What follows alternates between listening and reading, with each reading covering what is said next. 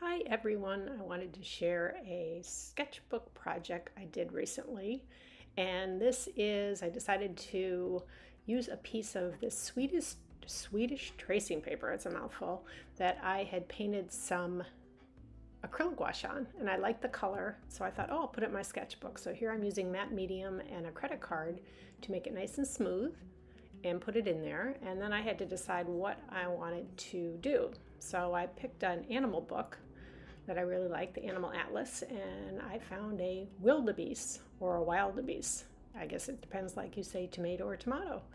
And it kind of looked like his shape, so I went in with a pencil and drew out a very quick sort of outline just to get a feeling for it.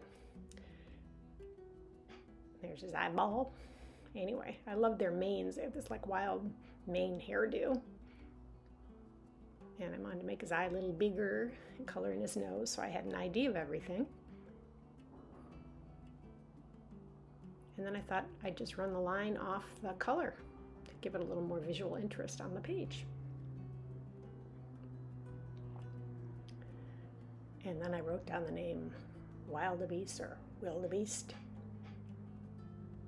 And those are pre-mixed acrylic gouache I have, so I'm opening them up to mix some colors.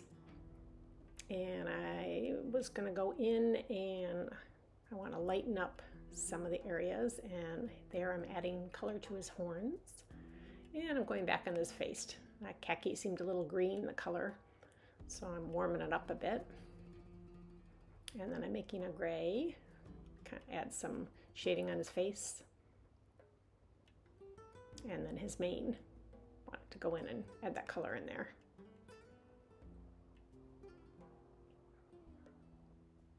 This Swedish tracing paper with the paint on it takes color really well.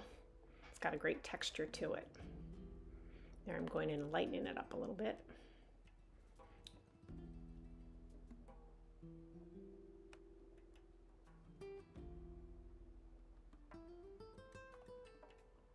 And there I'm making a quick note, so down the road when I forget what I did, I'm writing down Swedish tracing paper with acrylic gouache on it, and that's a piece of the blank paper. And then I just kind of keep going along here and adding detailing with paint. There I've got the white, and I'm lightening that up a little bit.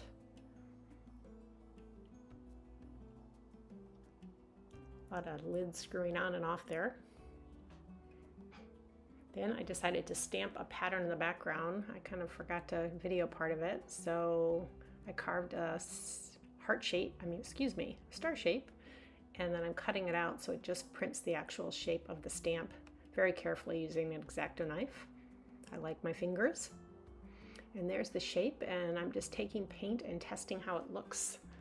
Again, the acrylic gouache on a blank piece of paper, adding a little white, make it stand out a little more. There we go, let's test her out. And then the big moment to put the stars in the background around the wildebeest.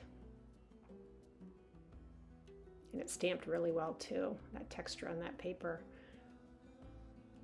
And it added a fun little final detail.